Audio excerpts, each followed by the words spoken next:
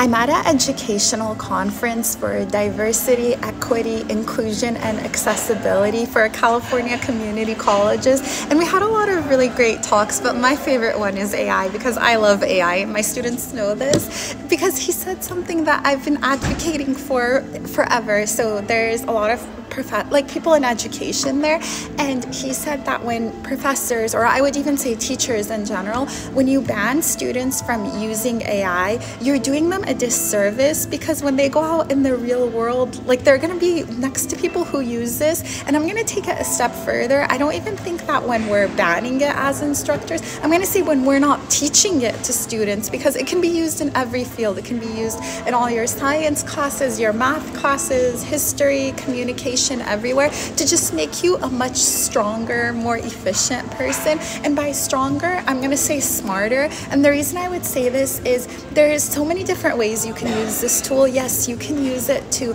upload all your assignments and have it do it for you. But something else you can use it for is, like, you take all your college notes and PowerPoints and you upload it and you tell it to create a podcast for you that you listen to. And you can even tell ChatGPT to add more information and to tell you stories so that you can really understand, like, how infection occurs or how any of these things occur. So I'm a big advocate for AI, and when I saw that, I feel like my heart was really lighting up, and I'm like, I hope everyone here is listening, that we really should be teaching students how to use AI, not just banning it, but teaching it and making them use it, and then making them question whether what it gave them is right, and taking it a step deeper and getting into critical thinking and teaching them prompt engineering and how to ask really good questions. Because I feel like in our world, a skill that's important, that makes someone successful in any career you go to,